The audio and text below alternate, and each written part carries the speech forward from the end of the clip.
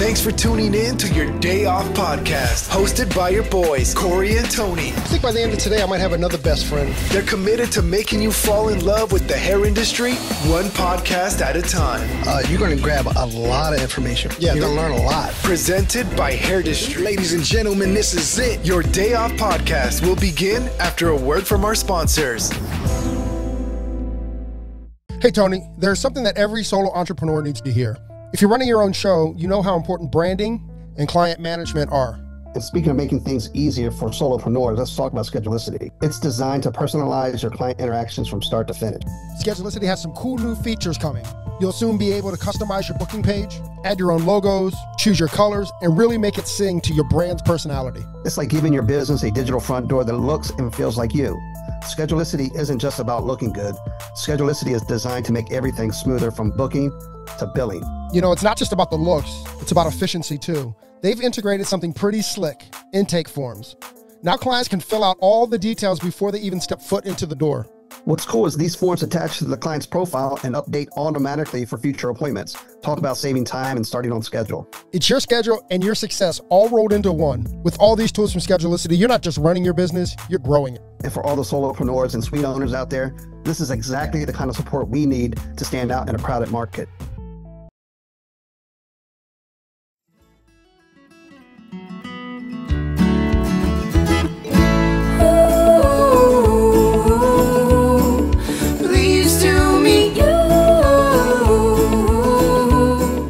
Hey, welcome to your Day Off. My name is Corey. Of course, I'm sitting with my best friend, Tony. What's up, buddy? What's going on, brother?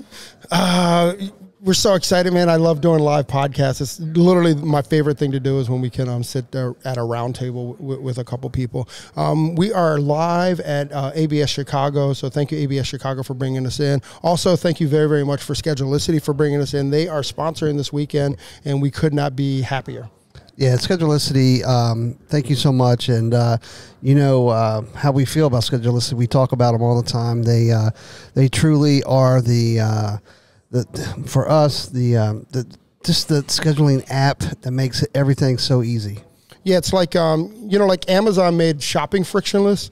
Schedulicity kind of makes like running your schedule or running your business frictionlessly. Whether it comes to like say that 3 times. I can't even say it once. How am I going to say it 3 times? But they just make it. They just make running your business frictionless. From payment to scheduling to email campaigns. It's just an all-encompassing business app. Really, it's more than a scheduling app. Yeah, and if you do accidentally run into a rare occasion hitting a friction, you reach out to the rock stars and it would be solved like that. I mean, there's not a better customer service team out there. Yeah, not just in scheduling apps. There's not a better scheduling. There's not a better customer service team like in the country. You ever call Comcast? That ain't Schedulicity. No. You actually get it through to someone and they want to help and they help with a smile on their face. Yeah, we can't say enough. We love Schedulicity. Thank you so much.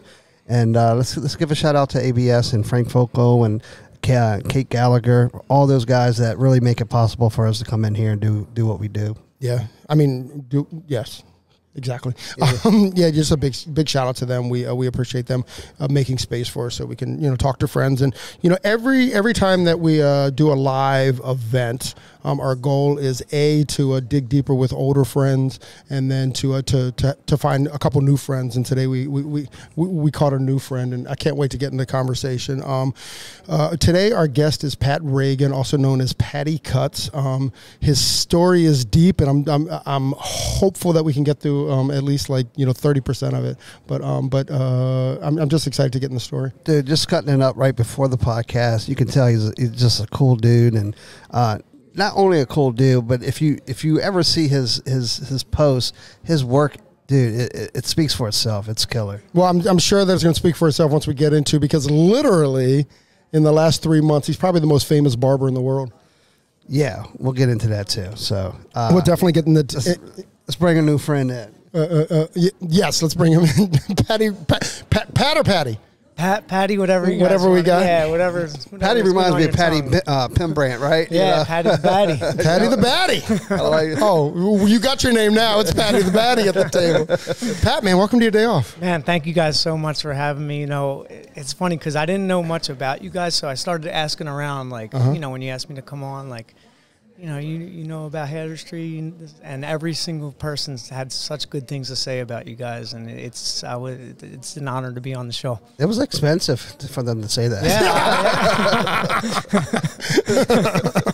Thanks, man. That means the world. It's like in this, and we see it so often. Like just in this competitive world, we're just trying to like, how can we like not bring the competitiveness there? Yeah. And just like let's just be people.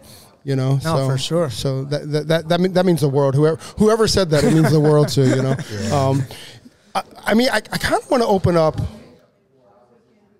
with something that I found fascinating, and that's when Babyliss gave you, Sophie, and Hawk like your own clippers. Yes. I thought that was so dope because it was like you guys, the brand representing the artist, and it's certainly like the funnel or the filter that we've tried to like, how can we do better for the artist as well instead of just treating them like meat, It's something that I never in a million years I could even like have thought would happen, so there was a first round of influencers. It was Rob, Hawk, and Sophie, and we were all just like ecstatic for them, like wow, look at them with their face on a box, getting sold in 50 different countries, and then the second round came and they asked me, Los, and Frank, and it was something that I never even imagined could ever happen, Isn't it wild? Is it weird to like see your face on a box? Yeah, it's something that, I'm just a kid from Philly, and then now I have a face on the Clipper box. I remember seeing, this, I think it was like 20 years ago, there's some guy had his face on I think it was like a wall box, and I'm like, look at that's cool, and 20 years later, it's me, so it's pretty cool. Now, did you go into one of the stores and just walk by and saw your face on it? It's like, click. I used to go in and like stand by and see if anyone would recognize. No one did. I would do the same, by the way. No, they reckon they like, look at this guy trying to get some props standing next to his picture. Yeah, hey, so you look just like that guy. But it was cool. It was cool. I did ask like one lady to take a picture of me next to it. She's like, "Oh, that's you." I'm like, "Yeah." So it was pretty cool. Oh, that's awesome. Yeah. So you mentioned Philly. Are you born and raised? Are you from Philly? Yep, from the city of Philadelphia. Born and raised, and I think it's the best city in the world. The sports are terrible. Yeah, we've had our ups and downs for sure. Dude, what happened to the Eagles this past season? I mean, the season before, epic, you're like, oh my goodness. Yeah, it's the epic collapse. We were 11-1 going into the game. The 13th game, and we lost every other game after that. So it was an epic failure. Well, hopefully you guys bounce back. Yeah, I think so. Yeah. And they're definitely the scariest team in the NFL, man. Yeah. It's certainly the most unpredictable. One of the most talented. I mean, you guys are stacked. Oh, yeah, we got Saquon now, so, we have a lot of expectations. Yeah, but you don't have a center. I mean, what are you going to do there, You never know. He might be back. Uh-oh. Is that breaking news? No, not breaking news. Hey, just wishful thinking. A lot of that going on. Yeah. So, you still live in Philly? No, I live in Fort Lauderdale now. Oh, really? Yep. I made the move, and that's kind of when my whole career changed. But I made the move about just a little over 10 years ago. How'd you get into the industry? So I started cutting my own hair when I was about 12, like 7th grade. I used to be lining myself up with a Bic razor. No, really? Yeah, I just like prison style. Oh yeah. Yep. Had a pushback hairline my whole high school career, but I just enjoyed the fascination of kind of just working on hair on myself at first. It was just it was like an art form to me. I know that's cliche, but it kind of was. What was your first clipper? My first clipper was an old wall like that you got in like Walmart. Yep. It was white and blue. I still remember it. It was real loud. Oh, wait a second. Weren't those the dog clippers? It could have been. I'll tell you what. It could have been. To start on yourself, which is it's hard to do to give you a nice haircut yourself. Yeah. You know what I mean? So if you can perfect that, no wonder you're so good. I have one of those 3-sided mirrors that you open up and you can see like each side of your head. Like those old mirrors. Sure. Has 3 little compartments in it. You open it up and you can see the side of your head and the back. So if I didn't have that mirror, I don't think I would even be a barber, to be honest. Really? Yeah. Yep. I kind of credit the mirror because I could. You still have the mirror? Yeah. Like, is that your parents' house or something? Yeah. I mean, we sold the house, but yeah, I'll always remember that mirror. I kind of, credit that as me being a barber because it got me into like, oh, I can see I started cutting my own hair with that. So. That's funny because like in like the cause side of it, we always look to like Vidal Sassoon as the inspiration, and your inspiration was a mirror. Yeah. Yeah, I don't know if that was my inspiration, but that's what got me. That's what got you. That's what got me going for sure. So I don't know if that mirror wasn't there, I don't know if I would have got another mirror and started doing it this way. So I never thought about that till now, actually. So yeah, it's pretty cool. That's pretty cool. Yeah. So I don't know how we have a friend that's been cutting his hair his whole life too, and I can't see it. Like when you're like in the mirror and you're trying to, I just everything's don't see backwards. Yeah, exactly. Yeah. And also like it seems like the depth perception is a little bit different and stuff. Yeah, it's different. Everything's backwards, and it's awkward at first. Yeah. Now it's second nature to me. I still do it to this day. Really? Oh, that's yeah, cool. I mean, You're your own barber? Yeah, because I don't want to wait on other people's time. I get I that. just do it whenever I want. It could be 2 a.m. Nice. Go in, But when you were little, you said 12. Did your parents were like, "Come on, Patty, let us take you to a barber," or were they like, "Oh, cool, he's saving us money, saving us $3"? I don't know. That's a great question. I really don't know. I don't remember that. I know, like, once I got going, my parents, and they liked that I was into something, that's cool. yeah. I mean, I always played sports my whole life, but this was, like, the first thing that I was into that I liked that wasn't sports, so. That's cool. I think they liked that, yeah. You mentioned that when you went to Florida, that's kind of when your career took off, which is also bizarre to me, too, because, certainly a few 10 years, 15 years ago, whatever, like you had to go to New York, you had to go to LA to kind of be discovered, but you actually went to South Florida, which is like an odd spot to like take off. Yeah. Walk us through that. Wasn't planned. I didn't go down there planned to cut hair. I mean, if we want to get into my story now, that wasn't like a planned thing that wasn't even planned to cut hair when I went down there. So I have a story. It's, it has a lot of ups and downs. I've been in dark places in my life. So we can get into it if you want. Let's do it. Let's go. Yeah. So, I started cutting hair, 12 years old, loved it, cut hair all through high school. I actually went to a prep high school. So, I got a scholarship for track and cross country. I was a really good runner, like in like grade school, I was one of the best in the country. Went to nationals every single year. I think like since 4th grade, I was in nationals every year up until high school, all around the country, all for track and cross country. So I went to a prep school, and the funny thing is about a prep school is they're just all about college, and I don't think I would have went to the school if I didn't have a scholarship. It was like a nice school in the suburbs. I definitely, it was expensive, so without a doubt, we have my family comes from a place where we probably wouldn't have afforded, that school. Sure. But I ended up at this school. It was a great school called LaSalle, but it was just all about like college afterwards. And I was just never a good student. Like it was never, I just couldn't, I never felt like it's funny, even to this day, like I don't want to study things that I'm not interested in. But if I am interested in something, I go hard on it. And then we'll get into that about photography and stuff. But school was just never for me. But anyway, finished up at LaSalle and went to college because that's what I was told to do. You know, that's what my parents wanted for me. That's what the high school wanted for me. And it just really wasn't for me. But while in college, I just wasn't a good student. Had some ups and downs, and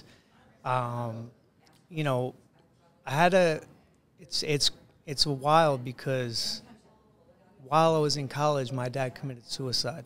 Whoa! And it was something I don't even know how to bring up because there wasn't anything leading up to it that I could say like before that I saw it coming. It just wasn't. I think though, I think what we're learning is that there doesn't have to be the signs. Yeah. Right. Like actually, the lack of signs is more desperate than showing signs. Yeah. You know, because showing signs is like, hey, I need help. Yeah. But do you ever listen to there's this artist named Dax. He's like this hip hop guy, but he talks a lot about like mental health and stuff. And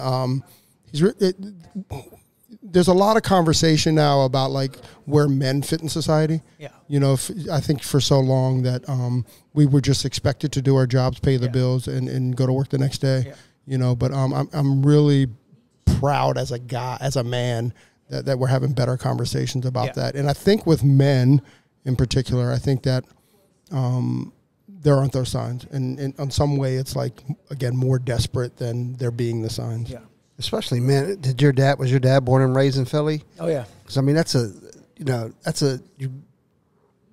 tough mentality. You got to be tough to grow up in Philly. You know what I mean? You got to have that.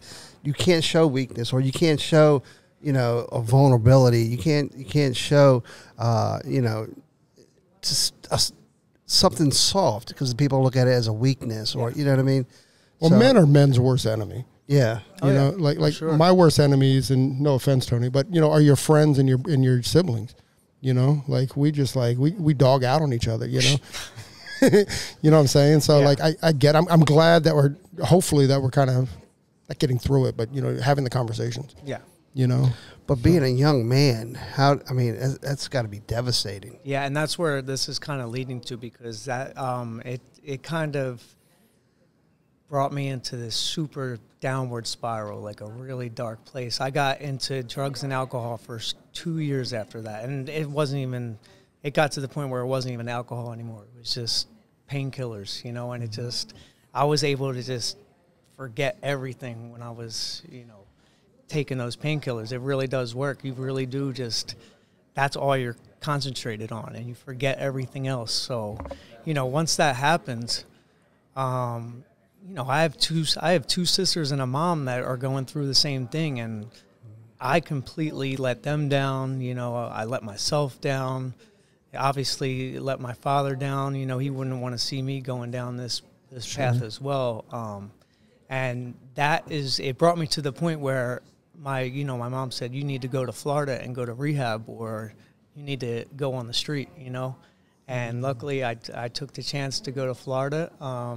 I guess I had a little connection, and I knew of a spot to go that took me in, and that's how I got into Florida. Like, then that's how I ended up moving down there. And so you were in the rehab. Was it across from like is it like Trump have a place out down there?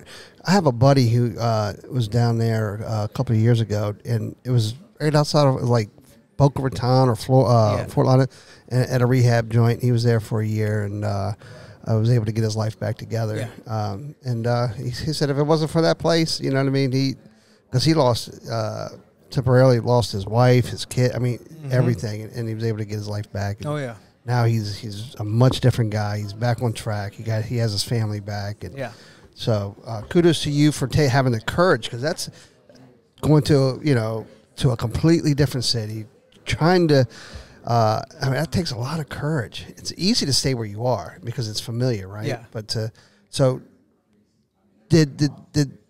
were you thinking like, I need to change, I need to get myself together, or what was the trigger of accepting that?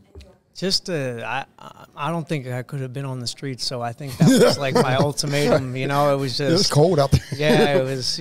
So I think. Thanks, Mom. It was almost like a one-way ticket. Like I had to go because I wasn't gonna go on the street. Are you and live like that? Absolutely. Are you scared of Philly? No. Is that why you stayed in? No, I don't mean it in that sense. I just like your relationships there and how those relationships. No, I have amazing friends in Philly. When all that was going on, I had people checking on me, but I just wanted to be by it's not like I hung out with like a bad crowd. Right. I actually did the opposite. I isolated and just self-harmed, through drugs and alcohol, so. Right. I have people reaching out every day trying to help me out, and I just didn't you can't see it. Yeah, I didn't see it. Yeah. When you get hooked on, particularly drugs, you can't get off. You get ill, like you get sick, and it's just like once you start feeling sick, it's very hard to just tough it out for 5 days until it's all out of your system. It's like it's really hard. My brother, who's a heroin addict, he said I'll never DT again. You know, and what keeps him from not DTing is not using. Yeah. But, you know, he knows that he can use easily. Yeah. He can't DT easily. Yeah. You know, and like that was, he said it was living hell, and he did it in jail too. So, Yeah. which makes it worse because nobody has empathy for Oh, you. no. Yeah, You that's know? got to be rough. Yeah. Yeah, I can't imagine. But anyways, I'm proud of him and blah blah blah, all that Yeah. stuff. So what? So then you said like your career kind of started Yeah, after that. So you get sober. You're staying in Florida, like not really like the hotbed of celebrity. Well, I guess it is that area. Anyways, but how'd that pick up? So yeah, so I moved to I had like a halfway house in Boca Raton that I moved in, and it's funny because like I did work in a barbershop in Philly. I worked at LB's Cuts for my guy Lou. Great, he still has LB's Cuts going to this day. Amazing person. Gave me, you know, he taught me a lot about, you know, what I know about cutting hair and all. Mm-hmm. But after I moved to Florida, I didn't think hair cutting could be like an actual career. Really, I didn't really pursue it right away. You know, I went to, I started working at like weird places. Like I worked at the rehab. I went back and worked at the rehab, and I started working at a pizza shop. You know, mine. This is like not too long ago. This is like 10 years ago. You know, Right. and I was just still miserable. You know, I was like, you know, I was still cutting people up at the halfway house for I don't know, $10. You know. But I was delivering pizza. That was the last job I had before, you know, cutting hair. And I remember I just wasn't happy in life. And I remember I was like taking a delivery. I was a delivery driver. And then when I wasn't delivering, I was washing the dishes and stuff like that. And I remember like driving, and I made like a sharp turn, and buffalo sauce got all over my back seat. I was like, man, what the fuck? Like, and I like pulled over the side of the road, and someone told me I could go to barber school and just sign up. And I never knew like how to do that or anything. And I remember like pulling over the side of the road. I don't even think I delivered the wings. I think I just took them, you know, I was like, fuck this job, you know? And, So Patty's a thief too. Yeah. Stealing buffalo wings. yeah. And I remember making this decision. I'm going to go in and sign up for barber school like the next day. And I actually did it. And I went in, I went in the, it was called Florida Barber Academy, and I went in and just signed up, and they said you can start next week. And I remember they gave me these cool, like, I thought the outfit was cool when I first got it, like, you know, like the little Like a barber jacket. yeah, like what nurses wear, you know. Yeah. And I was like, this is sick. And yeah, I started going to Florida Barber Academy. So when you were working as a barber in Philly, you weren't licensed? No, I was just like a few people told my guy Lou about me that I do, you know, good cuts, and he brought me on and stuff. Mm-hmm. And it wasn't too long. I started, you know, that's when I was getting into drugs and alcohol, so it didn't last long. And then I was down in Florida. Gotcha. That's cool. So did you you were in school, and how long's your school? It took me longer, but it was about We covered that earlier. Yeah, it was about 11 months, and it was cool because I started getting opportunities while I was in school. Like we had a competition. You know, a lot of people, like it wasn't long because I've been cutting hair since 12, so it wasn't long when all the students were watching me cut. You know, everyone was crowding around me, and I remember they had this hair battle, a student hair battle, and I won. And, I mean, clearly. Well, yeah, you know. And one of the judges owned a barbershop in Florida, and he's like, you working anywhere yet? I'm like, nah. He's like, you want a job? And I'm like, yeah, for sure. And I started working at New Era Barbershop. He's like, come on, you'll fit right in. Come tomorrow. And I remember pulling up to the shop, and I'm like, oh, this don't look too nice of an area, I thought I was going to fit right in. I walk in, I'm the only white guy in there, and that's how I kind of started getting into cutting black guys' hair. I actually I almost just left, because I was like, I don't know if I want to stay here, right when I pulled up, but I gave it a shot. Walked in. For the first couple months, I wasn't cutting anyone. No one wanted to sit in my chair. And then I started getting good at it. I would take classes outside of the shop, stuff like that, at shows like this. And yeah, it's like one of those things. Remember I said earlier, once I want to learn something, there's no stopping me in learning it. That's awesome. And again, it's another kind of speaks volumes of you, even though you don't like to learn, or it might take a little longer to get through things. Yeah. But your courage, you pulled up, you didn't want to do it, but you did it anyways. Mm-hmm. You stuck through it. You made it happen. You know what I mean? A lot of times it's so easy to stay in your car like, yeah, I'm out of here. You know what I mean? Go down the street and work somewhere else. Yeah. But you gave the guy your word, or you just the courage to go through something that's kind of challenging. Yeah, for sure. For sure. There was actually a shooting there the day before. So What? Yeah. At the barbershop? Yeah. Well, right next, it's connected to a little bodega store, and there was there was still a bullet in the glass when I pulled up. Oh no! Well, I wouldn't change. It was an amazing experience. Tony said you're like, oh, home Philly, Like, this is great. Oh, this is great. Yeah. I feel right at home. Tony said the courage to walk in, but there was also courage like a month later when you're not really seeing anyone. For sure. And I'm sure people are like, I ain't sitting in that chair. And then what does that do to your ego? What does that do to your confidence? I mean, especially when you're only getting 1 or 2, 3 people a day for $12 a haircut. And how are you going to learn too? I mean, luckily there was good barbers in there that I learned. I was able to I didn't just sit in a chair and do nothing. I was watching them, and they were helpful. They were teaching me, which a lot of barbers don't really do. They don't need to teach the person that just is new coming in. Sure. So luckily, I remember Chico, Jay, and Twan. They were just and Angel, the owner. They helped me out a lot, teaching me stuff that I didn't know. You still have relationships with them today? Yeah. I mean, I don't talk to all of them, everyone, but I'm still friendly for sure. Yeah. So that's awesome. That's crazy. It's pretty cool. How'd you find your way into again, like Tony said earlier, if you scroll your page, you've done a lot of sports people. You've done a lot. I mean. And by the way, what does a celebrity barber mean? Does that mean you're the celebrity, or does that mean that you do celebrity? I hate that word anyway. I do too. I'm with you. Yes. Only because I don't know how to define it. So before that even happened, that's when Instagram started getting, picking up. Mm-hmm. And I remember I used to scroll on Instagram, and I seen this one dude that his name's Mike Custom Cuts, and he used to take his haircuts with a camera. And not many other people did that. And I was like, I want my pictures to look like his, And this is luckily, this is when Instagram started getting big. But still, there was a lot of big barbers, and no one knew who I was. So I was like, how do I get my name out there?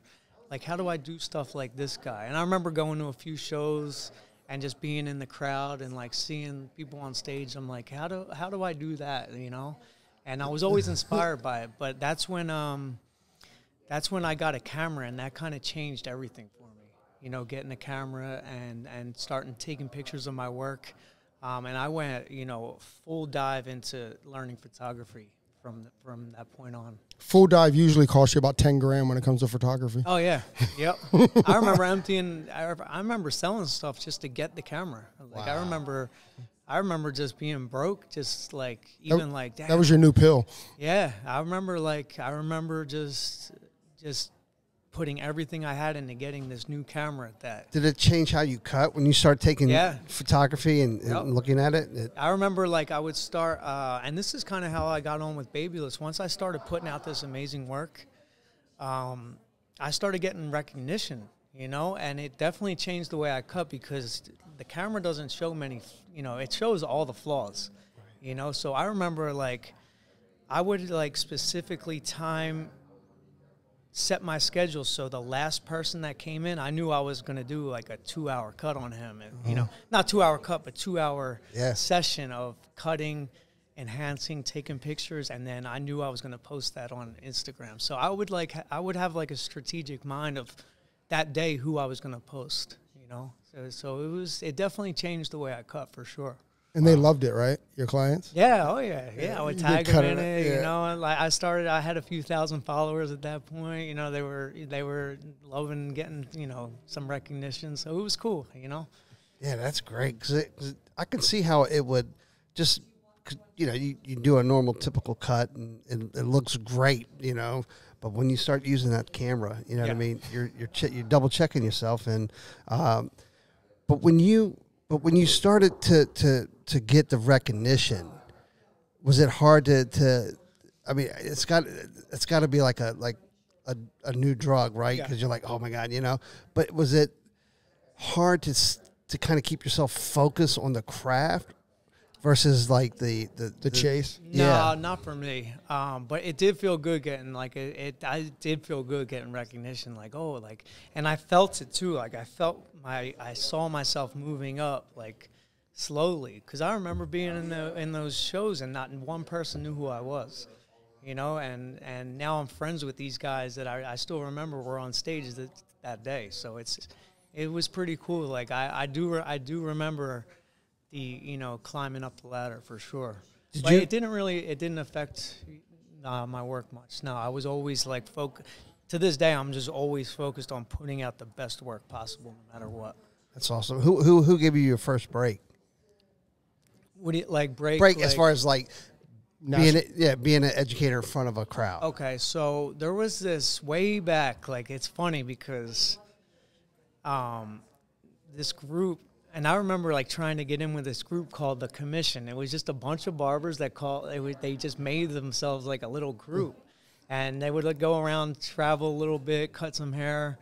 But it was called the Commission. This around Florida, or they were traveling nationally? It was a bunch of like East Coast barbers. It wasn't traveling them. It was just a group that was cool to be known to be a part of. Right. It's like 12 people, like Mike Custom Cuts, Al Uppercut, a few guys from I can't. There was a bunch of us, but when they gave me that opportunity, it was really cool to be a part of. I felt like that was my first break. Like, man, I'm doing something right, you know? Right. That's got to be cool, especially for a young barber, like, you know, to be invited. And especially, that was your goal. And then all of a sudden you got the opportunity to get that goal. What happened after that? So that's when, luckily, like, I used to I would just pay to go to shows out of my own pocket. Like, I didn't care at all. I would go all around, go to shows, and I started meeting people. You know, I've met Jay Majors, knew who he was. He knew who I was through the work that I was putting out. I didn't through really the commission, show myself. dog. I didn't show myself much, Right. you know. I still don't really, but a lot, people knew me from my logo and the work that I put out. And luckily, that's when Babyless, my second like break was when I got the call from Jay because he was putting the team together. You know, this is 8 years ago, when Babyless first started, and he called me. He's like, "Do you want to be a part of this team?" I was like, "Hell yeah!" I mean, I had a lot of other offers before that, but nothing. One thing about me is I never like wanted to represent anyone unless I was all in on it, you know. And they told me that, you know, because at the time Babyless had shit clippers. It was bad, you know. But they told me the vision, like, you know, the vision that they were going to go in. You know, Conair, you know, is one of the most popular companies in the whole world. They have money to spend. And they told us, like, listen, we're going to put everything we have into this new men's, you know, haircutting line, you know, and which is Babyless now. And obviously they did what they said they were going to do. It's amazing. It's amazing. What's really cool about this weekend is that Babyless is putting Kaz and Barbers up on the stage together and kind of like melting that. And the team is so like, I mean, as far as like, if it's a cattle call, like you guys have the best artists in the country on one team, which is, you know, whether it's Kaz or whether it's barbering, like everybody's like top notch. Oh, for sure. I mean, it's like every time I leave stuff like this, I'm just super inspired. It just, I feel like I need to go do more, you know. It's like being around like humble people. You know, we've had some people come in and they just didn't really work, you know, but this core group of people that we've had for a while, it's just super humble and it's just easy to work with. And you feel inspired when you leave, so it's pretty cool. Yeah, it's like iron sharpened iron because all you guys are sharp. Yep. You know. All right. Who was your first like recognizable face, sat in your chair, and then when they sat in your chair, how did it make you feel? How did you feel? Because I know, you know, like you know, if I would probably felt like a little kid again, like a little giddy. I don't know. But who was the first? It was your breakthrough. Yeah. So my first ever like celebrity client, his name's Danny Garcia. He's a pro boxer, and at the time he was running through people.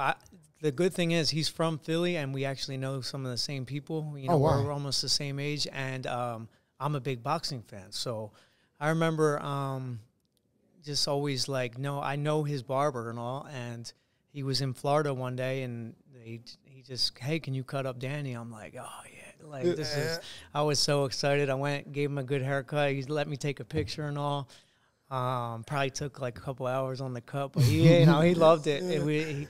I'm still friends with Danny to this day. You know, he's a really good person. He's still boxing.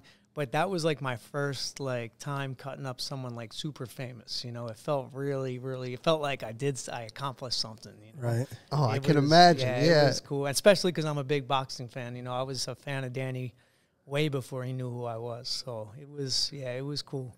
That's cool. Did that transition into like other celebrities that you'd cut? Yeah. So that's a great question. It kind of transitioned into me kind of like going for these guys now. Like I got a little taste of it, and I'm like, I can cut more. So I started sending DMs to people. You know? You just keep going from addiction to addiction. I see it, man. It's all good. Man, you're like, I need the celebrities now, bro. Yeah. And I was like, I started. I know a few people that train at this one little, sports complex that the guys train at in the NFL in the off season. You know, a lot of the NFL players move to Florida, live here in the off season, train, and then when the season starts again, they go back to where they're playing at, the city that they're playing for. And I remember I followed this page of the training complex, and I would look and see who trained there, and then I would send them DMs like, hey, if you ever need a haircut. Because obviously, they probably don't have a full-time barber if they're living in a bunch of different areas. Sure. Right. And I remember sending DMs to these guys, not ever thinking I would get a reply, because I've done it before and never got a reply. And I will share a little trick about that in a second of how to do that. But I remember the first DM that I got back, this guy named Darrell Rivas, he actually just got into the Hall of Fame. He was the first one to answer me, and I was like, I think I said like, hey, if you ever need a haircut, just let me know. I didn't even know how to message people at that point. Sure. But he answered, and he's like, yeah, do you do house calls? And I went down, cut his hair. He actually said, he's like, yeah, do you do house calls? And I was like, yeah, for sure. He's like, okay, cool. I'll message you soon. And I didn't hear back from him for like probably 4 days, and I was like, damn, man. Missed opportunity. Yeah, too good to be true. And then I remember the day I was thinking that, he messaged me. He's like, hey, can you come and do the cut today? Went down, cut his hair.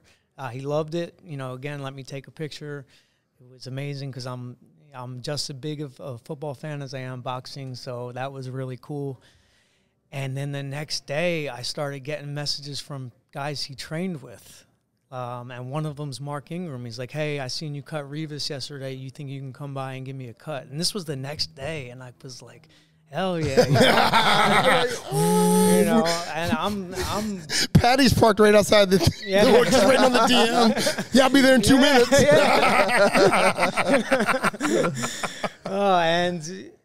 And that started it, man. I'm great friends with Mark Ingram till this day, and this was 6 or 7 years ago, and he started bringing me out to New Orleans every year in the off season. Travis started, he messaged me too during the off season in Miami. That was about 6 years ago, so it just kind of happened from one person. All right, we're going to get on to Travis, but we're going to put that on a pause for a sec because I have lots of questions about that and just about what that whole situation was. So really, want to give Darrell thank you. Oh, yeah. I let him know for sure. You owe him like a car or something. Yeah. Well, I mean, he drives an R8, so I don't know if I can. Fair. Might be a few years before I get on that. Hey, you mentioned about getting in the DMs.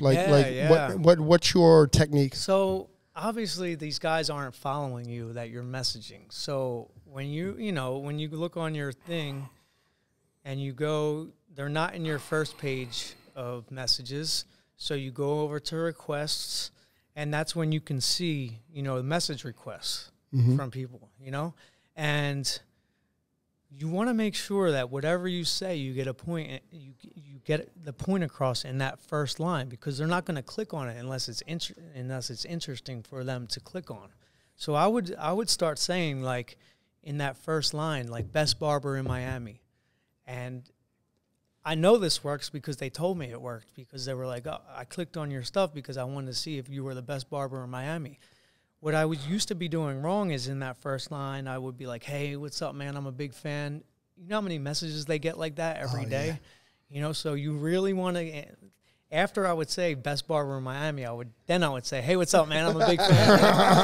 But you really, you know, not that I do think I'm the best in Miami, but it's just get them to click. Yeah. And then once they click on my page, now they're like, oh, like, look at this work, you know? Right. And that's because of the years I've been trying to build my portfolio of all those countless nights and hours learning photography. So it's just ended up working out, you know? Who was your first UFC fighter? First UFC, probably, I think it was Usman, yeah. And then he put me on all types of people. I mean, that's one of my best friends till this day, you know. Yeah, because you walked down the aisle with him once, didn't you? Oh, yeah. Yeah, I go to all his fights with him, like, for the whole week, fight week. So wherever the fight is, we fly out together. Because I do all his filming and stuff, too. Like I said, I learned photography and videography. I actually know what I'm doing. So I'm not just his barber. I do all his photos and videos and stuff, too. So for fight weeks and stuff like that, I do both. Like, I do all of his content and the haircuts for the team. So it's pretty cool. You look like you were playing Uno with them. And, yeah, that was on a private jet. No big deal. I'm blown away by that you have any time to do anything. Yeah, you know, I do got time though. But yeah, I do like when I do have time, I try and, like, make the best of it and learn some stuff, you know, and you know, whatever I'm doing. I got into golf for a while. That took a lot of my time, you know. It takes a lot of time for everyone, you know. Yeah. But what was I gonna say? I forget what I was just about to say. But yeah, I mean, we always see you, like, you know, flying to someone or doing something, and that just, you know, it just kind of takes time. With that. It's getting tiring doing that, but, you know, it's just like, even when you only travel once a week, it feels like you can't get into a rhythm at home, you know, just knowing you have to leave in like 5 days. Yeah. It's just like, it's just hard to get into a rhythm unless you're really, like, dedicated, you know, like I'm talking eating good, sleeping good, stuff like that, you know. So. I haven't figured out the sleeping good part. Yeah. It's like I can't ever leave the East Coast, like, as far as, like, my, if we're in LA, I'm up at like 4 in the morning. Yeah. You know, like, oh. But I remember what I was going to say now. A cool story about Usman. We followed each other, you know, on Instagram for a while because he's friends with Mark Ingram, so we would always see me. Mark would post me up, you know, show love. Shout out to Mark. He's one of the best hype guys ever. Like, he's really put me on to a lot of people. That's awesome. But it's funny because right before Usman became the champ, he messaged me, and I hadn't cut his hair before. We just followed each other.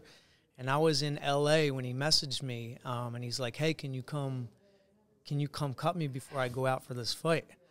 And I was there for Michael Thomas for the Saints. I remember exactly where I was. We were shooting on the Family Feud set, and I was supposed to come home the next day. That was a Saturday, and I was supposed to come home on a Sunday. I wouldn't have got home until at night. And Usman messaged me, and I remember he was like, can you cut me up? And I had nothing left to do. So I remember I was like, yeah, for sure. I didn't tell him, like, I was in L.A. or I just bought, you know, I think I spent like $400 extra on a plane ticket to come home. Took the red eye home. I was able to cut his hair right before he left for that fight. And if I did not do that, I don't know if we would be, like, friends till this day. So I remember I spent money to cut his hair, but it ended up working out. So I always tell that story because it's you just want to hop on opportunities that present itself, you know. Because you know how, like, you see some guys that portray something in front of the camera and they're different. He just seems like a straight up class act. Oh, he's the man, yeah. Yeah, he's one of my, like, friends that I just talk with, like, not about just about life, you know, not about, like, what I can do for him or what he can do for me. It's just That's It's awesome. really cool when, and we've had this happen a couple of times, like when you have a transactional relationship, a haircutter and give me some dollars, but then like when that changes into like, asking about family or like it becomes a real, like a real friendship. And that's really cool when you get past like that transactional, relationship. Yeah. It's really cool. I want to take a second to just say that, a lot of your success, or a lot of certainly what we know of you now, happened after addiction and happened after like real hard struggle. So, I have to say it and then we can move on. But like, if you're listening in and you're in it, like there is life after in it. Oh yeah. And there can be a lot of life after, when you're in it. And, I wanted to take a sec just to point that out because I think that's the win here. Yeah. For 100%. I could have gave up, I thought about giving up every single day when I was in addiction. Sure. That was the first thing I thought about when I woke up every day. It's just, man, I just kind of like, I could just go out right now, and just end all the pain. And it gets better if you just give it if you give it a shot. I've seen it, thousands and thousands of people that I know that have gotten better and they are living a better life now. All right, man. So you're the most famous barber in the world right now, bro. How in the world? Well, first off, it was like, was it the New York Times and New York Post? They did a story on you. Whatever. Like, how'd that come up though? So the New York Times, they didn't mention me at all, but they did a story that Travis is making. Travis Kelce. Yeah. Kansas City Chiefs. Travis Kelce is Super Bowl making the fade popular. But it's basically that's what they said. Is Travis is making the fade popular, and that just turned into like. But I don't. The crazy thing is, I don't think the New York Times said that, but someone started.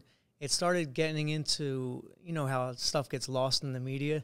It got to that point where it was just like they're saying like, New York Times said Travis made the fade popular, and then it just went crazy after that, Started getting hate. Yeah, I got a lot of love and a lot of hate, which is crazy. I would get, I remember the New York Post did an article on me, Good Morning America, USA Today.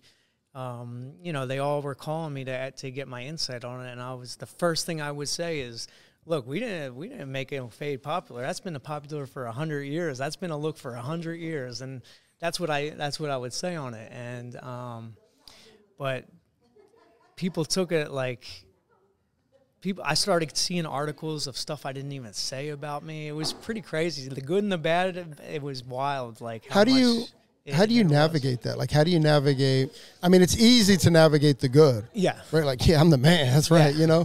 But like, how do you navigate, the misrepresentation or some of the negative? So it started getting to me because, I started seeing all this stuff. Like people started commenting that I was like racist and stuff because I didn't give credit to the black community, and I didn't really even think at the time it was that deep at all. Like I didn't realize when I was saying like, oh, the fade's been popular for years. I didn't realize like anything. I was just like we didn't make that popular, and I didn't like realize I should take it deeper than that. And once the media. Like everyone, it started becoming a race thing. I'm like, damn, maybe I should have said more, about the history of the fade, because of course the African American culture made the fade popular. For years, like taking it from skin to dark with a seamless blend. Like black people made that. Sure. That, rappers made that popular and stuff like that. So I didn't think, it didn't even go through my head that it was like that deep. And now I realize, it is that deep it's, like I don't want to disrespect anyone. So I should have went more into the history of the fade when all these big newspapers were, but also I didn't say anything wrong either. Right. So I was just didn't say anything. Yeah, so it was hard. It took a little bit of a toll on me. People like, there was thousands of messages on my, From anybody that you're cutting? Did anybody like? No, I had all support. People that know me as a person. I had nothing but 100% support, which was cool. It was all just people I had, troll accounts and stuff like that. So yeah. But, Just, you know. they're all Russian hackers. Hacks, you know. Yeah. It's all good. You're all good. Dude, what was that like, though? What was it like? It was cool, man. It was pretty wild. It was cool. Did Travis help you navigate through some of the quote-unquote fame or notoriety, I guess? I mean, I remember when it first dropped and I didn't realize how big it was going to get. I'm like, look, bro, look at it. Look at the hair. Look what the haircut's doing, you know? Yeah. But you've been doing Travis's hair for 6 or 7 years, right? The funny thing is we've been doing the same exact fade, the same exact way for 6 years. And why is it only getting popular now? It's, you know, obviously because Taylor's, you know, Taylor Swift, who's an amazing person. But that's we've been doing the same haircut for years, and it's just coming out now that, you know, it's popular. So it's pretty funny and ironic about that. What is it like? I don't want to put you in an NDA or anything, but what's it like walking into that machine, Taylor's machine? It's like kind of cool to see because I know her as a person and she's just a really nice person. It's just she's very interested in what you're saying. She doesn't act like the most famous celebrity in the world, you know. She's a very nice person. And she's a good girlfriend to my friends, so it's pretty cool. I don't know. It doesn't seem too crazy to me. However, things have changed. You know, he had to change houses. So things have changed for me. Now I have to drive further, and there's more security. Usually, you know, Travis is one of my bros, so it's easy. I used to just go sleep at his house every weekend. So things kind of all changed a little bit now. But it's cool to see. I'm happy for him and seeing the stardom that he's getting because he's just a normal guy too. Right. You guys would love him. He's just a regular dude. He's I am such a big fan of the Heights. Yeah. You know, I admire their relationship. Yeah. You know, their brother relationship. I love the podcast. Yep. I love how they cut it up. I love how it's just very, very entertaining and it's impossible for me to watch that podcast and not give shout outs to their parents because they seem about as grounded and as real as you possibly can be. Yeah, they're I know the parents really well. They're great people, you know, just nice people. That's it. That's the best way I can put it. They're just really nice, low key people. That's right. It shows, you know. It shows. It's just family first seems to be the thing. So when's the wedding? Hopefully soon. That'll be fun. Hey, if you need a +1, I'm your dude, bro. Okay, cool. How many +1 requests have you gotten? We'll see when they announce the wedding. He did say when, not if. Do you bust his balls when they play the Eagles? I used to back in the day. Now it's, they don't care too much about all. They just, you know, it's a job for them at the end of the day, even though they love playing football too much. So I'll bust balls a little bit, but not, you know. Yeah. I mean, yeah. Well, last year was tough though, right? Yeah. When they played the Eagles in the Super Bowl, you know, that was, and Travis. I hope he cut his hair in a Eagles jersey. Yeah, I wore a jersey to the game. I wore a Jason jersey to the game. Oh, so, cool. I wore Eagles, but I wore his brother, so it was all good. I love the pic where Taylor was leaning against the glass, celebrating, and you're sitting two people away from her. Yep. You know, you guys are clapping. Yeah, that was awesome. It's been cool going to games with her, and you know, we get a whole separate box now. We're right in the middle of the field. It's pretty cool. That's cool. She's real into the game. She's a football fan now, which is really cool. That's pretty cool. Yeah. Do you ever pinch yourself and how in the hell am I in this? Oh yeah, box? all the time. Yep, all the time. Just how am I in the situation I'm in today? I still remember. I can take myself back 10 years ago to where I was, you know? So it's cool to Ever make you emotional? A little bit. Yeah, a little bit, yep. I certainly get that. I mean, it certainly isn't at that level, but just how we've navigated the podcast and through the industry and the people who, the same, you know, you say on stage and stuff and it's impossible to now. We were talking about this morning, a couple years ago, my imposter syndrome was taking over a little bit, you know.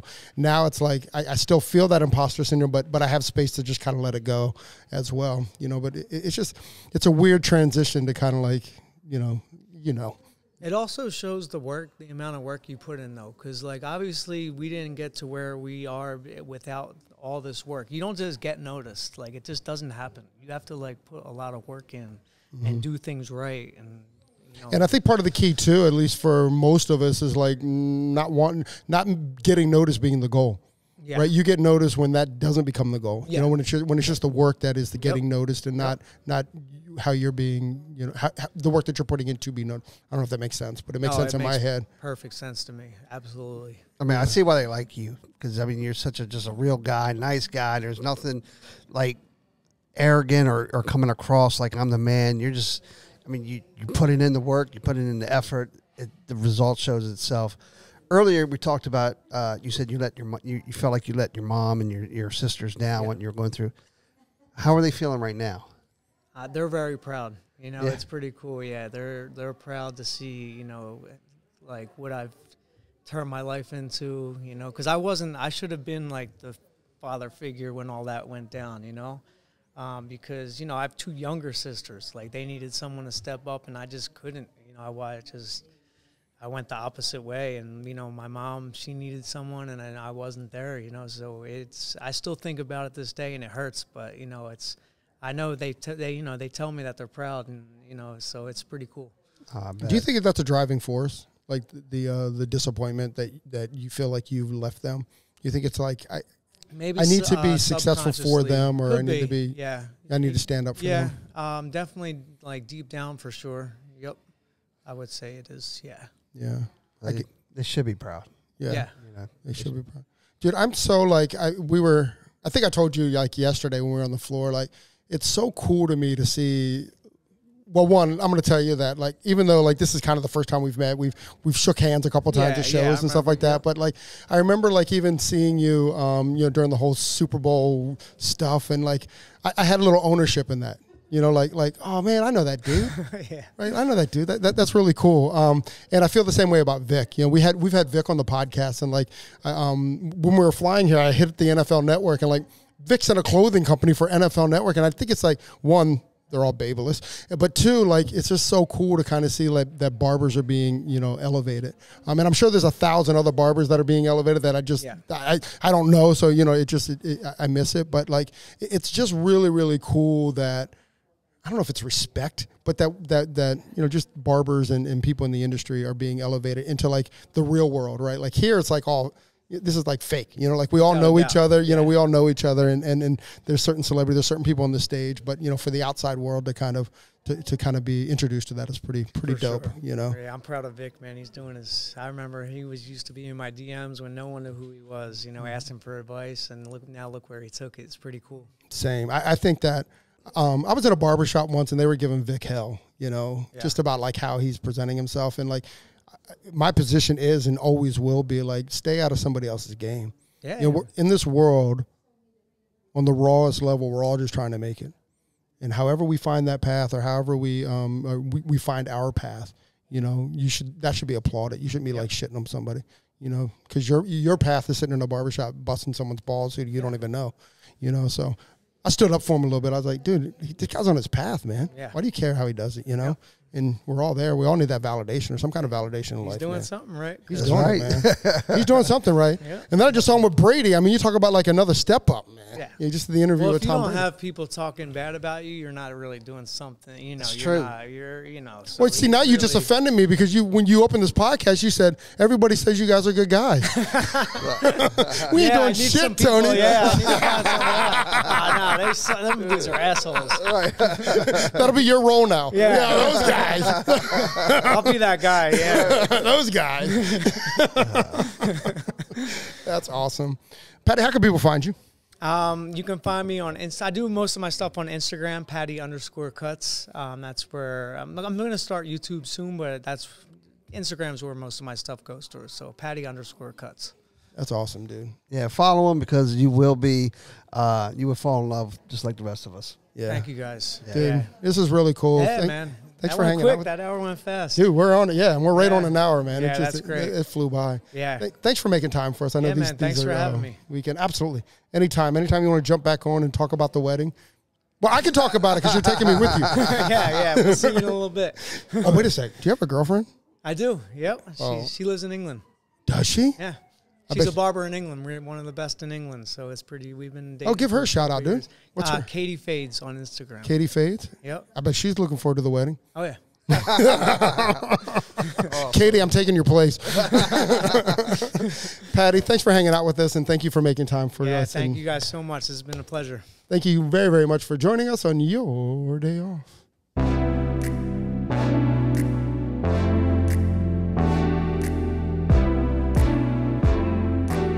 Thanks for listening. If you enjoyed this episode and you'd like to help support the podcast, share it with friends, give us a rating, and drop a review. To listen to all the latest podcasts, please subscribe from your favorite podcast outlet. And to stay connected on and off the show, you can follow us at Hairdustry on Instagram and all other social media platforms. Thanks again, and we'll see you next time. Peace and love.